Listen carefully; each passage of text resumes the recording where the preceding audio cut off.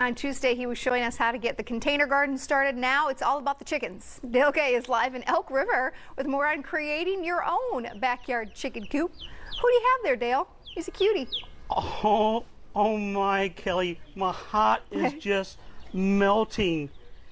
So adorable. Look at that.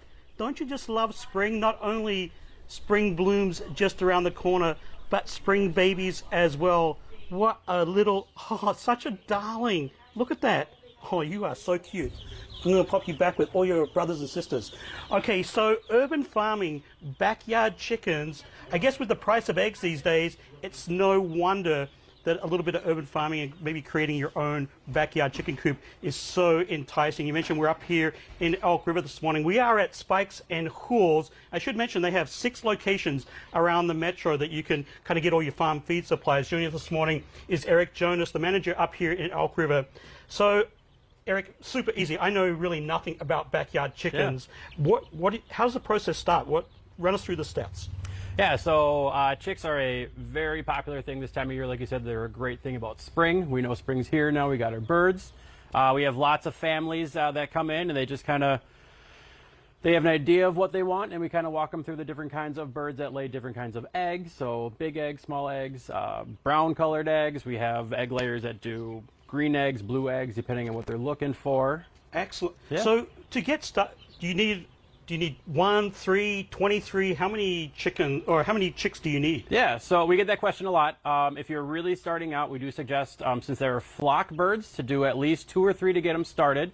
Not many at all. Nope, not many. If you have a family that wants to be fully involved, then we start seeing people getting more like the 6 or 8 of them. Those of us who are really into chickens and want to have their own kind of flock will start off getting like the 10 or 15. And we even had customers that come out and buy like 20, 25 at a time because they really want to go all in and really have the birds either part of their family as pets or working with the egg laying, that kind of thing. But yeah, if you are very committed, you can go big. We should point out over in this bin, we might not be able to see it, but there's ducks as well. So if you like duck eggs, super flavorful, super rich, you can get duck eggs as well. So from baby chicks like this, when do they start laying, I guess? The safe expectation is about 6 months or so. Sometimes you can get them a little bit earlier at the 5-month time frame, but it does take a while for them to fully mature, get their correct feathers, because right now they're all covered in their fuzz, their down, that kind of thing. That was so soft, that was so cute. Yep, but their feathers come pretty quick, and then they just kind of grow into it. Okay, I want to just, Stormy, take a look at these eggs here. Just look at all those pretty colors. So if you buy chicks now, you'll start seeing eggs in October or thereabouts. I know you mentioned with the pandemic there was a big rush on chickens, and so it's kind of cycled. They slow down a little bit, and then a big rush again on chicks because of the demand. So once you picked out your chicks, what's the other bits and pieces that you need or feed? To heat lamps kind of thing to keep them safe and warm. Yeah, so heat lamps, that's a good place to start. As you're looking in the tanks, we do have heat lamps for all of our birds. That helps regulate their temperature. We do sell the bulbs, we sell the lamps at all of our locations. As they grow older, you do kind of dial back the heat a little bit, but you start them off getting at about 95 degrees around them at all times, to kind of help them grow into it. And from the actual heat lamps and bulbs, we do have a lot of feed options as well. Do they feed differently when they're younger or older, or how does that work? Yeah, so we have a lot of our chick starter foods, and we have a couple up here. We have this one right here. It's got a higher percentage than it would be for just like a layer when they become an adult of protein that helps them grow into themselves and kind of mature into the right kind of bird. And then we do have the layer versions of all the brands that you see up here of crumbles, of pellets. And that is what crumbles look like. So they're broken up, so they're small enough for chicks to be able to eat when they're this tiny. Oh, that makes sense. That makes sense. And then we also have things like scratch grain and other supplements when they get a little bit bigger to kind of give them some variety, kind of give them different stuff to look at in their either their coops or their tanks, depending on what age they're in.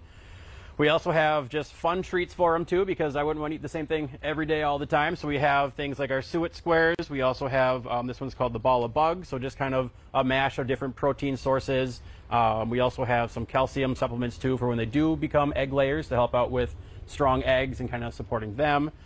We also it's have almost like having a pet, right? Yeah. You mentioned like, you know, if you come and buy chicks, obviously you get attached to them. So I guess that kind of makes sense that you got treats for. Yeah, chicks aren't just for production. A lot of people will consider them their pets, their family. especially if they have a smaller collection. They're going to probably have names for them. Some of my staff actually have their birds come into their house with them sometimes, just kind of hang out with them. So it's not just about the eggs, it's about the actual connection they have with the animal, kind of watching them go from chick to chicken. But yeah, they treat them with all that kind of stuff, like you said, with treats and supplements and helping them out. Perfect. Okay, so we're going to wrap it up. But 6 stores around the metro, Spikes and Halls. If you want to get into some backyard urban farming, Chicks is a good place to start. I think I'm going to hang out here for a little bit. It's so adorable. Yeah, it definitely makes you think spring. I love it. Yeah. All right, Dale, thank you. Look at Dale. He just loves those little chicks. Dale loves the chicks.